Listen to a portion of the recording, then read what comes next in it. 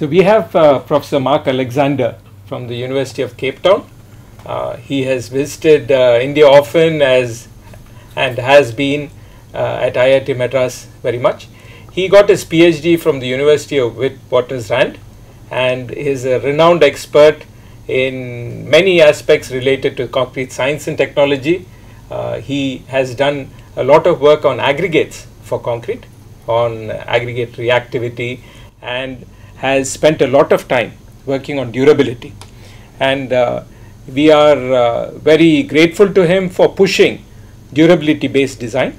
He has been a strong proponent of design for durability and the need to do tests at the site for ensuring that the durability is achieved as per the requirements, not just restricting to test results. He is a fellow of the University of Cape Town and also a fellow of RILEM. RILEM is a place where researchers meet. It's sort of an association that researchers in construction materials and structures and systems meet, work together to bring about new reports, bring about recommendations that could lead to standards. And Mark has been instrumental in many groups within RILEM and elsewhere that work together on durability of concrete. So we are very grateful to you, Mark, that you are here. And a couple of things that come to mind to ask you is that it's very difficult to talk about durability to practicing engineers. And you have gone one step further and you have said that all structures should be tested after construction. Now it must have been an uphill struggle. So what would be a word of advice to those of us who want to emulate what you have done and take this all over the world? Not all structures need to be tested. I think critical structures need to be tested. Okay. But anyway, I think there are two things that we have to do. The first thing is you've got to do good science. You have to be sure of your science. You have to do good. You have to be able to show that the work you do is robust, is supportable, and it's also practical.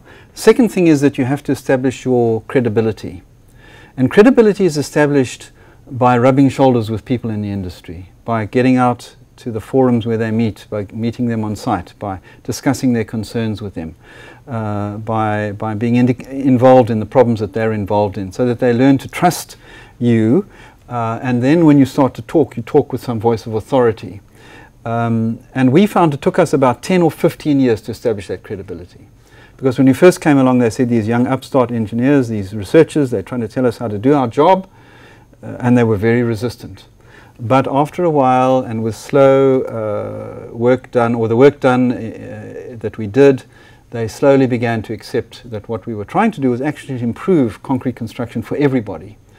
But it did take quite a while, but I think we sort of got there now.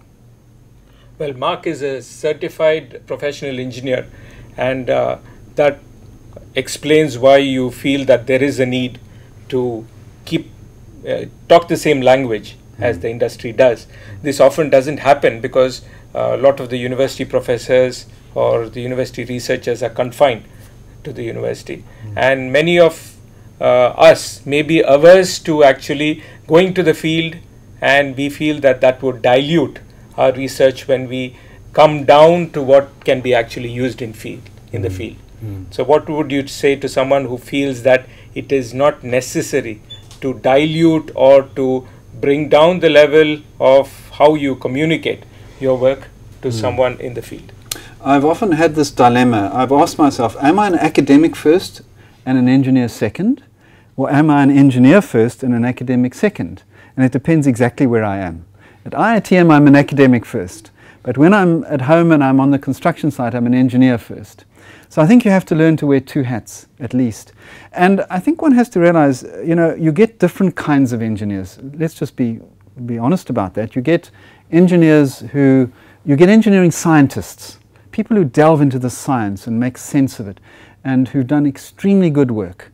And help us to develop the knowledge and so on that we need. And then you get the engineering more the research practitioners, the people who put that into practice. And I think the danger here is that in the university environment, we're judged really on criteria that have very little to do with implementation, with practical carrying over of our work into the industry. And so we tend, because of the environments within which we work, to concentrate more on just developing the knowledge and leaving it at that. But we've always felt in our research unit that if we cannot make an impact on engineering practice, then what are we really here for?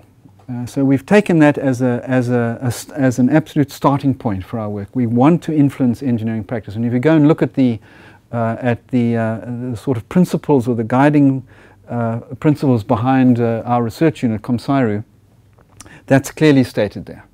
And so we make sure that we're interacting constantly with people in the industry. We have them in on our forums, we have them in on our seminars, we sit with them annually and talk to them about progress and things like that. I'm sure you do similar things here, but we've made that an absolute guiding principle of what we do. Well, you have been acclaimed as an excellent teacher, educator and mentor. We find that in our usual curriculum, we don't spend a lot of effort on materials, durability that should be taught to all engineers. Often it is just an optional subject to learn about concrete, and durability is maybe just a few lectures and some students might not even take it. And what they spend more time on is the design aspects, where we are looking at design for loads and serviceability, and durability sort of gets mentioned, but there is not much emphasis. Do you think this should change, and or has it changed enough? Well, if we look at the problems we have in real construction, then it hasn't changed. That's the reality. And the problem is that the curriculum is always under pressure. You know, everybody in the department wants to vie for their place in the curriculum. They say, no, my subject is much more important than your subject, so I need more lectures than you need. And then somebody else says, no, but my subject is actually the really important one. And of course, everybody's subject is important. That we have to acknowledge that. So it's really a question of where the department sees its role. I think that's one thing. The department must take a view on how this should be divided. But also, it's a question of whether we should be saying to our graduating students and to young practitioners, listen, what you've got now is just the ticket out the door. Now you can go out and pretend to be an engineer. You know, you're going to take a while to be one, but you can at least pretend now. But you need a lot more information and knowledge if you really want to become a good engineer. And start to inculcate the idea of continuing education, continuing development. So a lot of what we teach in durability only comes at the postgraduate level. I would love to have it in the undergraduate, but then I'm fighting with the water engineers and the traffic engineers and the structural engineers and the management guys, and that often doesn't lead to the best relationships. So we've realized the need to, if you upload the curriculum at the postgraduate level, and that is achieving quite well. Well, you have visited India several times. What would you advise us on the way forward in bringing about this change that we will require to design for longer durability and to get the most efficiency out of our materials? Now that's a really big question. And I would be very foolish to even begin to think that I could answer that question, because I mean, I've observed your construction just in traveling around. I haven't had much opportunity to visit sites. I've been on a few. But it seems to me, and we have much the same problem in South Africa with being a developing country, that we span the entire range of concrete application, right from the very sophisticated stuff at the top end, right down to the very basic stuff.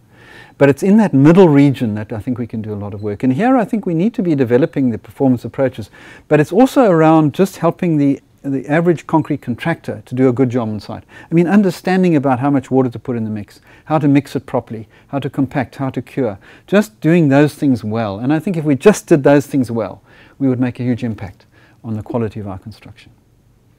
Well, I first met Professor Mark Alexander in 1987, and at that time he was doing a lot of interesting work on aggregates.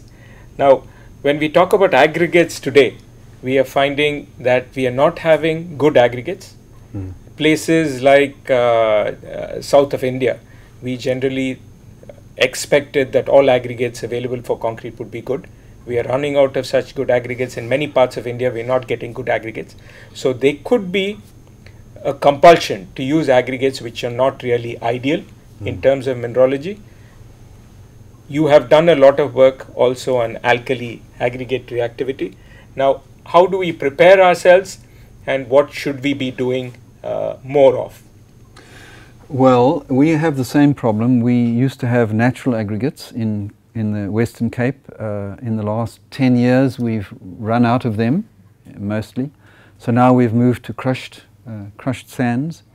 So all of a sudden we have a shift, and these are reactive aggregates. These are alkali reactive materials. So we've put more reactive material into the mix. And I was a little bit surprised when the industry made this shift to crushed aggregates without even thinking about whether this might influence alkali reactivity. So we've recently been looking into that, and it turns out that maybe it isn't a problem, but we didn't know that until we looked into it.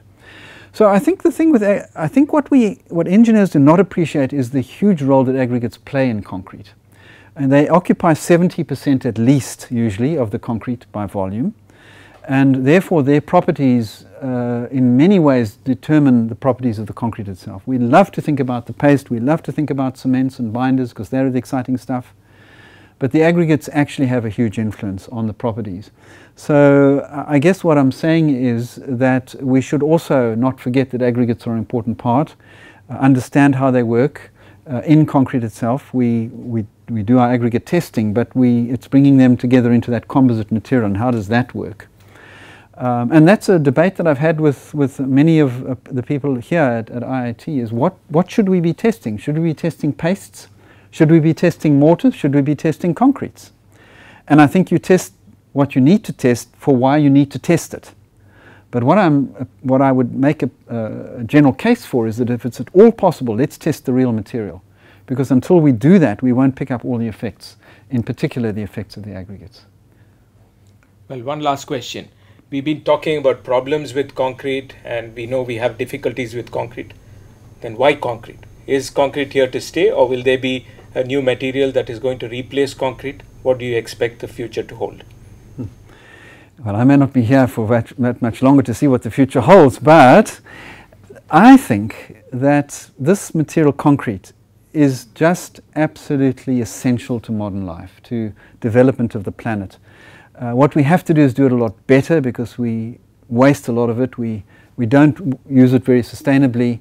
But to be honest, what other material is there that can fulfill this? I'm sure there will be many developments. The cements will change, or at least they'll change in ways that we will have to learn to manage. As we run out of aggregates, what can we use in their place? And many of these things will change, but ultimately, if one thinks of the developmental needs of places like India, of Africa, which are the continents that are rising at the moment, this is the material that is going to have to take us through the next, certainly several decades. And then, who knows? I won't be around to worry about that, but some of you will.